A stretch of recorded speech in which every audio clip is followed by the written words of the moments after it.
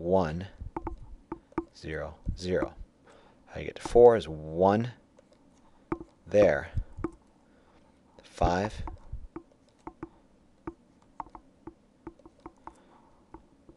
6, 7 is 0, 1, 1, 1. 8. Now we've ran out because we've got, so remember 7 is our 1, 1, 1. We got to add another digit.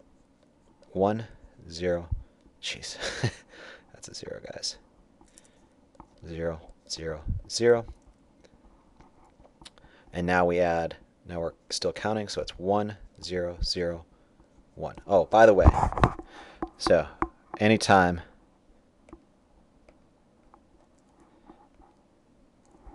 what just went on there?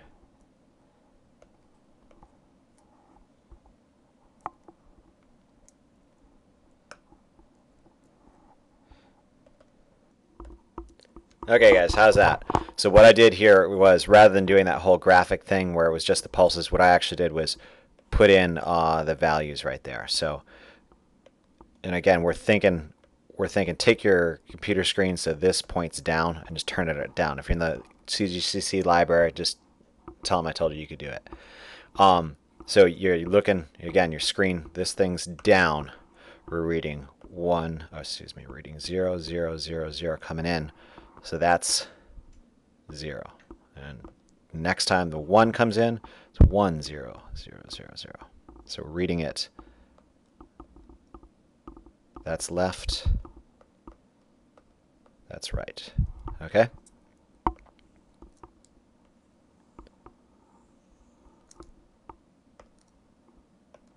Okay, so when that 0 comes in, obviously, all those 4 zeros come in.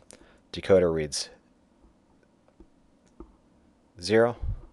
When this 1 comes in, it's going to say 1, and so on and so forth till you get all the way up to the 9, and it reads 9.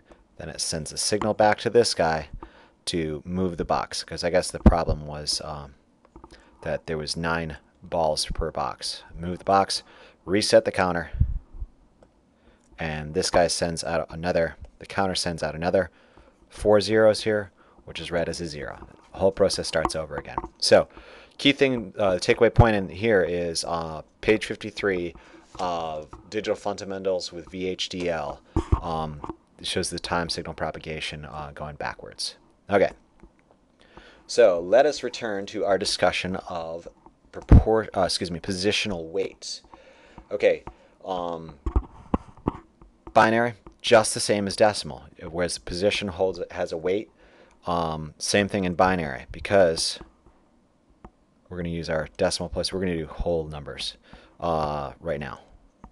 Position to the left of the decimal place holds a position of 2 to the 0. And if we remember right, in EET 111, anything raised to the 0 power is equal to a 1. So we're in 121, still equal to 1. Okay. The next one, positional weight, is 2 to the 1. 2 to the 2, 2 to the 3, and so on. Now positions to the right is a decreasing powers of 2. Again, left was increasing. So 2 to the negative 1, 2 to the negative 2, 2 to the negative 3, so on and so forth, so on and so forth. Okay? So now, let's talk about least significant and most significant bit, like I talked about earlier. For a whole number where there's no decimal, 2, 0, 2, 1, 2, 2, 2, 3. Basically, this is the least significant bit, and way out here at the end, that's the most significant bit. Just think about it as this is the, well, it's the lowest. It's 2 to the 0. It's 1. And way out here at 2 to the 16th, that's the high end. So most significant bit, least significant bit. All right, so again, positive powers of 2 to the left of a decimal. We're going back to decimals. To the left, negative powers to the right. So let's talk about fractional weights while we're right here. So 2 to the negative 1. What is that? 2 to the negative 1 is 1 over 2. 2 to the negative 2, 1 over 4, right? Because it's 1 over 2 squared. That's what a negative 2 is. What's this guy? Well, it's 1 over 2 cubed, or 1/8. So that's called fractional weight.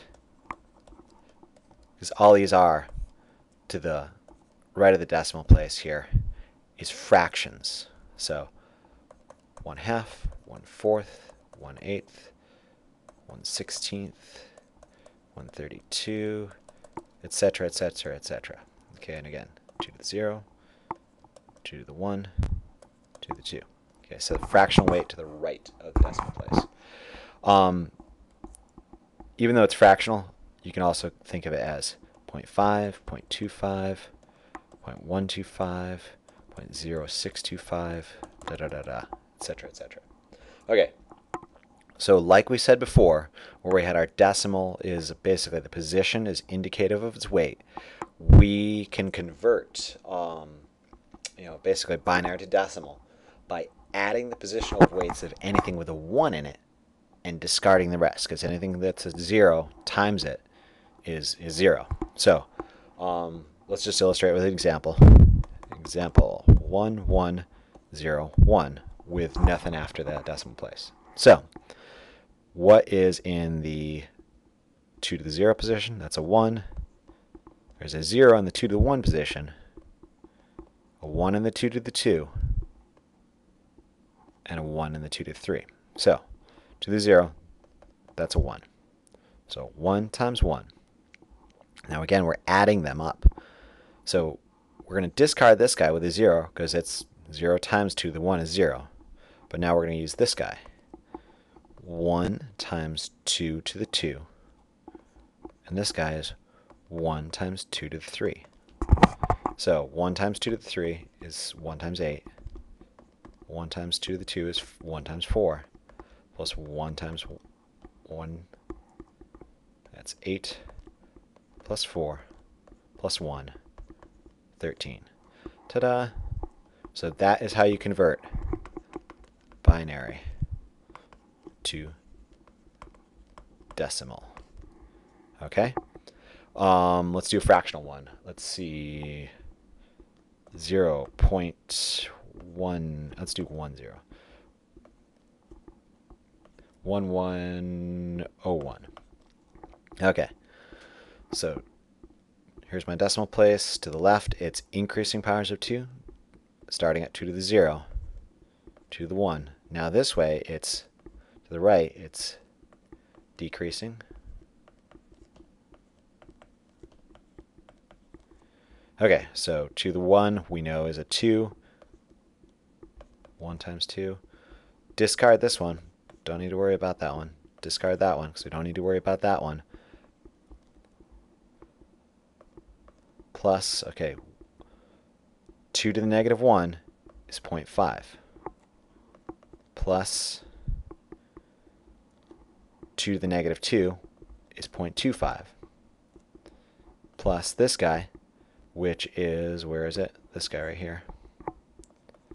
0.0625. So it looks like it's 2 plus 0.5 plus 0.25 plus 0.0625, and what you get, 2.8125. Ta-da! Okay?